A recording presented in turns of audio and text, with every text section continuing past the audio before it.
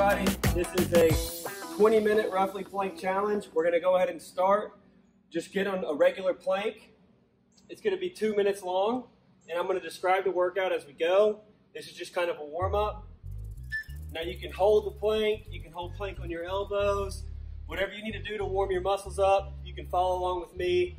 I'm going to kind of do a dynamic warm-up here to stretch out all the muscles we need. But if you're already warmed up, just consider this the first part of your workout.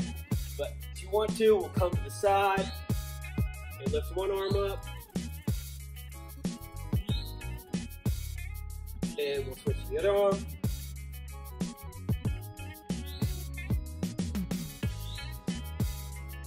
You don't have to follow me either on this. This is a warm-up. Just make sure you're staying up in that plank position or that elbow position. Gotta come back, go to a pike. Walk the feet out.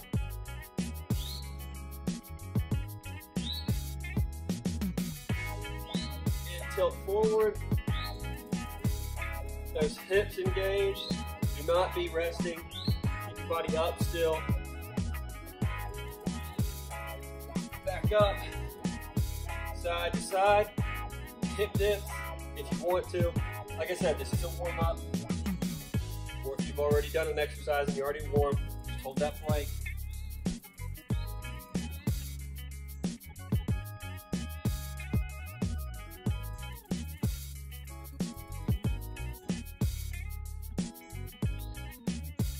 Okay, I'm going to hold it for this last 30 seconds on my elbows. And then immediately following this, we're going to go into a reverse crunch. So we're going to be, not a reverse crunch, just a reverse plank, sorry. So we're going to be on our backs. In 10 seconds, we'll switch over.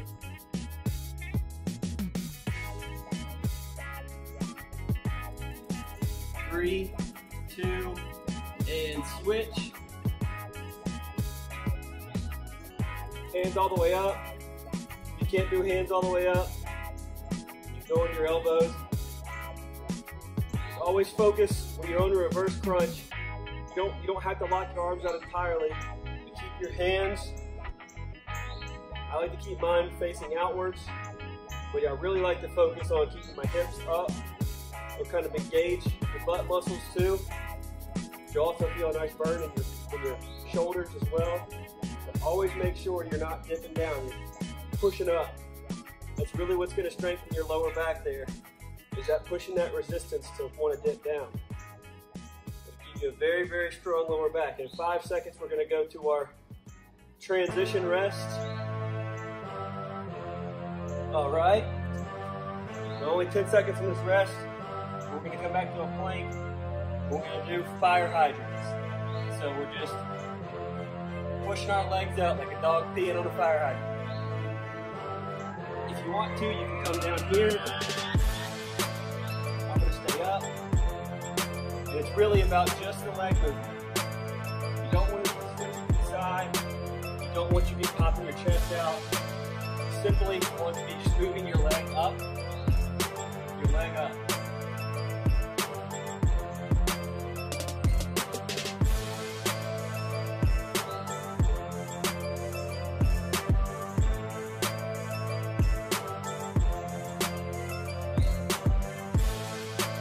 Seconds.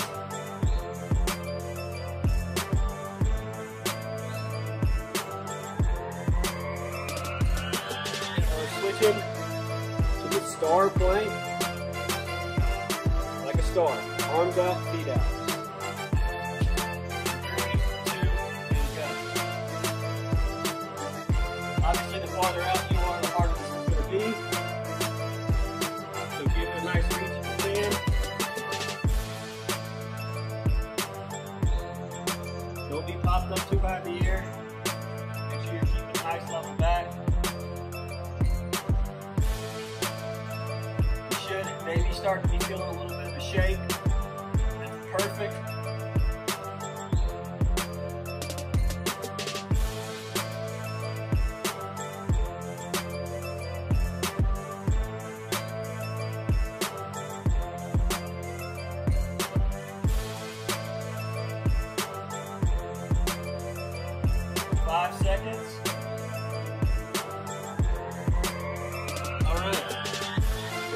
left side plank. Again, hand or elbow. In 3, 2, go. So we are going to switch halfway through this, and I'll let you know.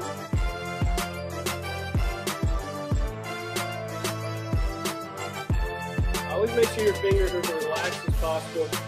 You're not holding tension anywhere else in your body. You're grimacing on your face. Let that go. All right, in 5 seconds, we're switching over. 3, switch.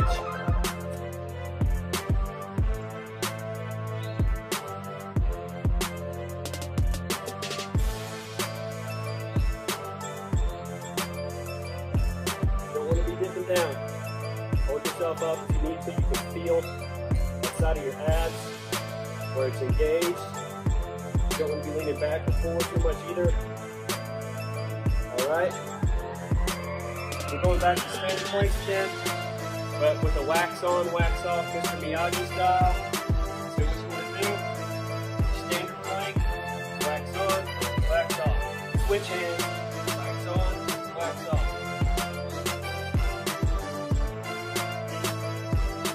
This is a controlled speed. You want to get into a good rhythm. You don't have to be busting them out. But the second your first hand hits the ground, you lift the other one up.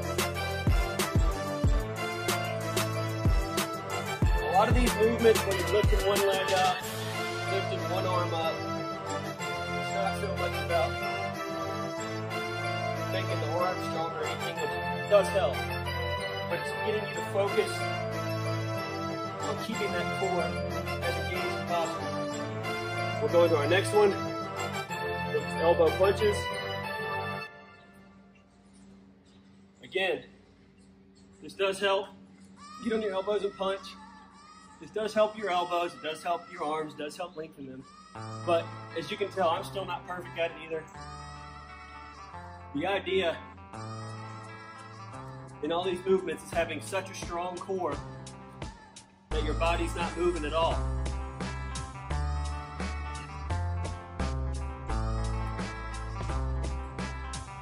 Really focus in on flexing and holding that core.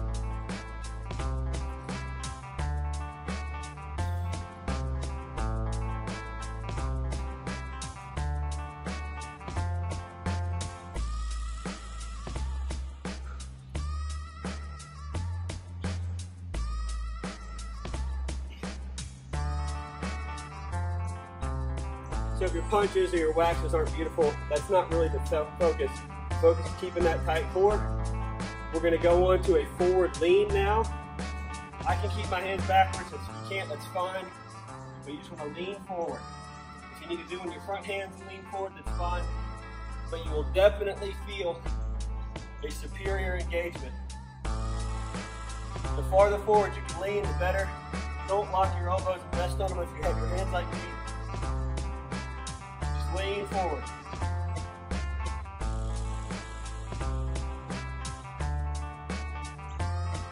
Keep that good slight bend. This will really force you to focus on that core.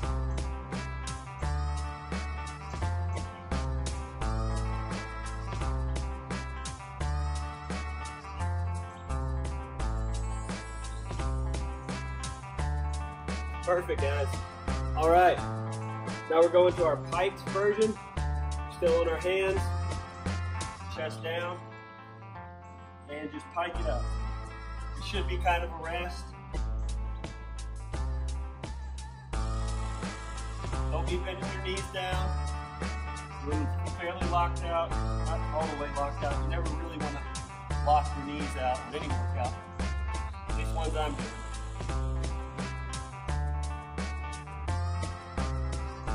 Again, use this time to focus on really flexing your core. Get that feeling, what it feels like.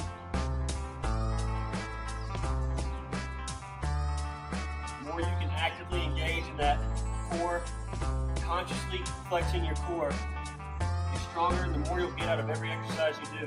Whether it be running, any type of endurance sport, We're switching to getting on a reverse. And we're going to swing our legs out. So out and out.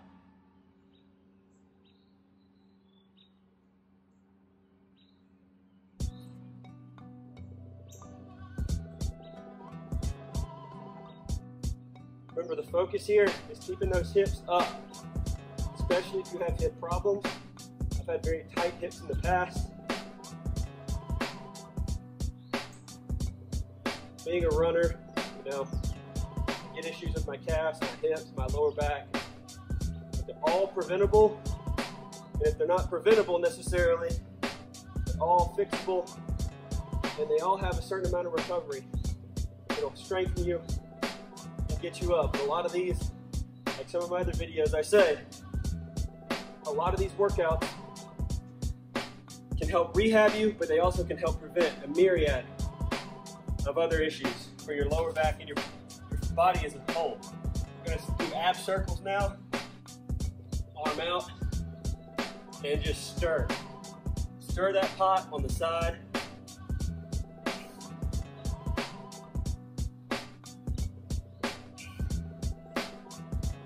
We're going to switch halfway through. Try to keep those hips level, like they both have the same amount of space between your mat. Now switch arms. This is where you might start to lose form. It's where I start to a little bit. I've got to really engage myself.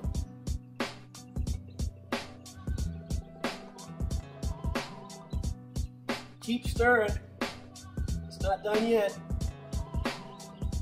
All right. Now we're going to standard plank ups, which is arm, arm, elbow, elbow. There you go. These are for speed.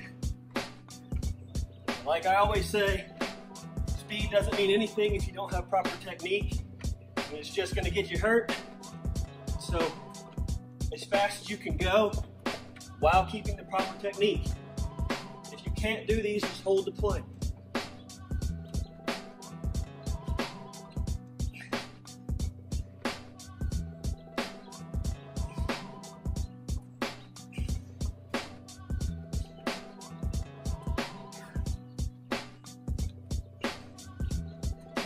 Ten seconds, guys.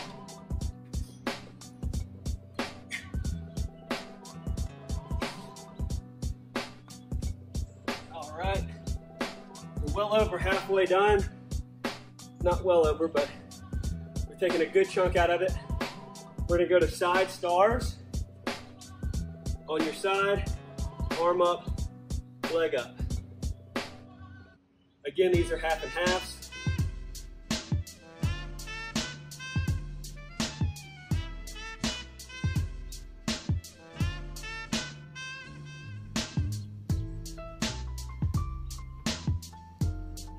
Be mindful of where your hips are.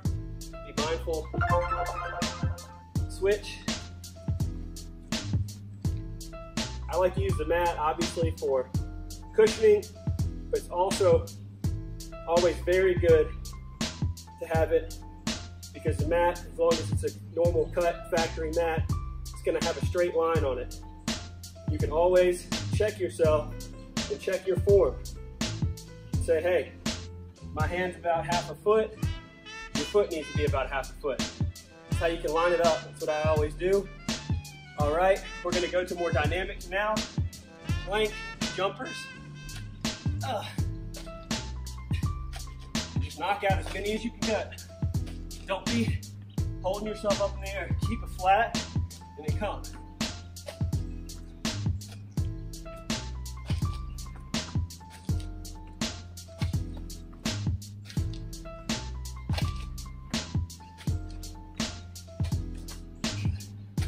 Over halfway done.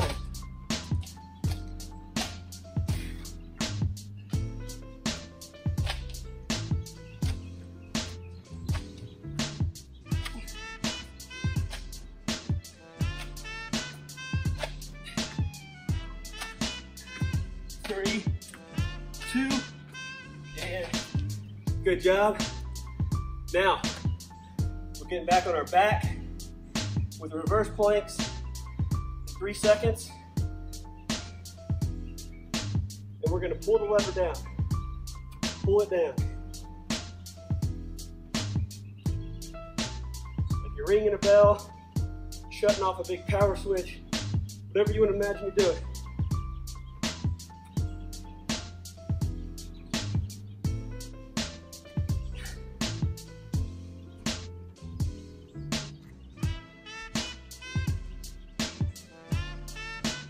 Got about 20 seconds, guys. If you can't pull anymore, just hold it. Got 10 seconds.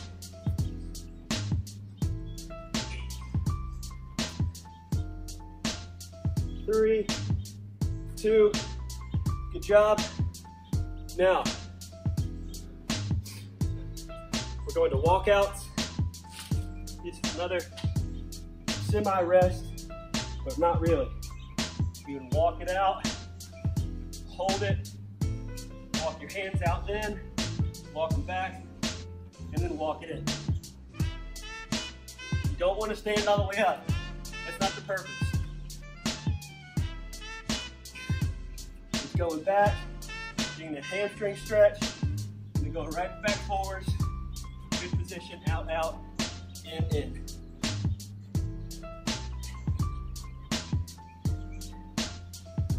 Hold it, out, and in. Let's go for 2 more, if we can.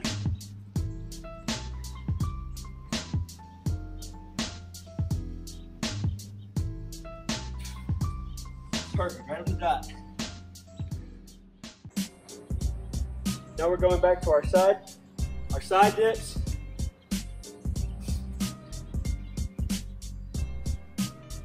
And just dip them out. Remember, check your positioning and also make sure that side core is engaged.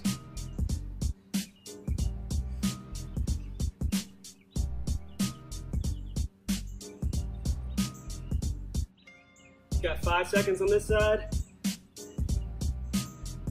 And switch.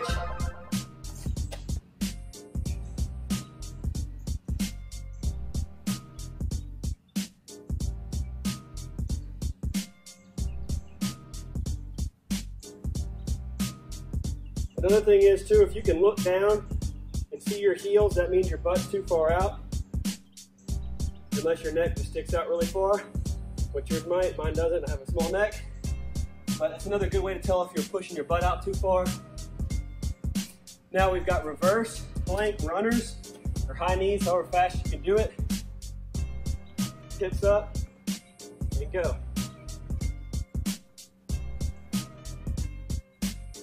Try to be as light as you can, putting that foot down.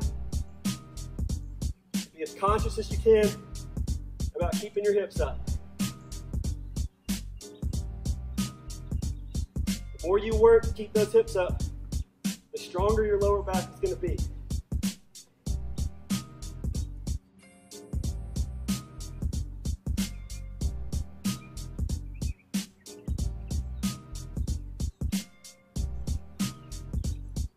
All right, we're coming up on our final movement of the 50-second series. Then we have our 2-minute cool down.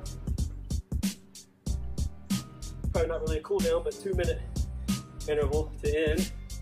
All right, we're coming just to a standard but wide grip plank.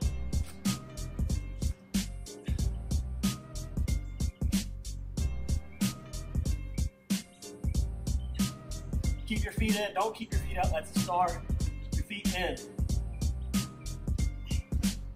The farther out your hands are, the harder it's going to be.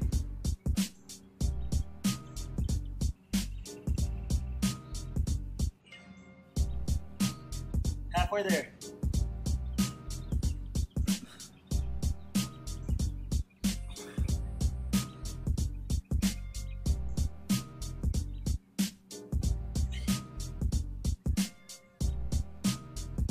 Ten seconds, guys.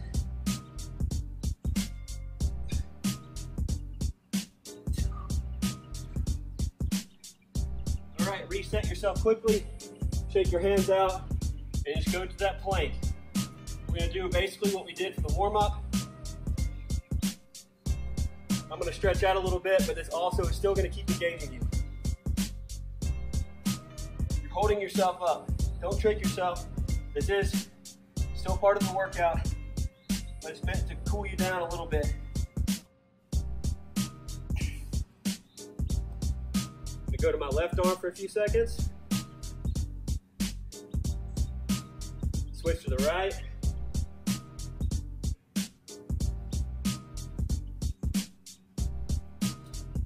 I'm going to walk it out for the next 15.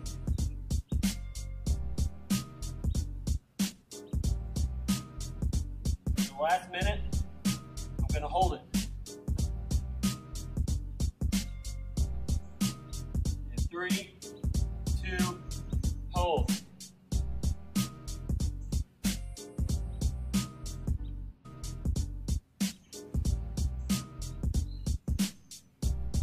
Really focus on staying conscious about keeping that core tight. I know I've said it 1,000 times, but it's something I have to remind myself every time I work out.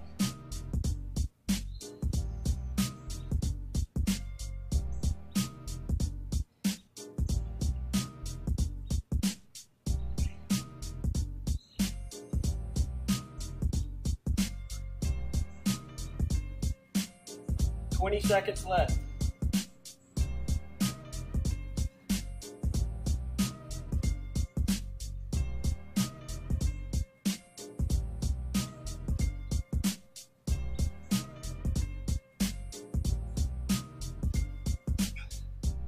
Three, 2, 1. Good job, guys. Again, thanks for watching. Go kick some ass, whatever you're doing today.